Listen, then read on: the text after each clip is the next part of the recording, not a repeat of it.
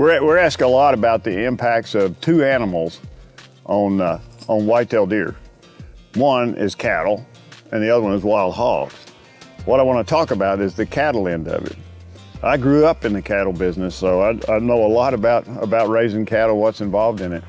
But I always say this, cows can be the best friend or the worst enemy whitetail deer have.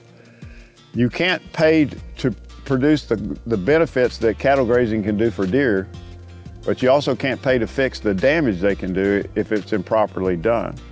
Now we've studied, did a study down in South Texas where we looked at rotation grazing of cattle, and when we had cows in a pasture, the deer moved to the next pasture.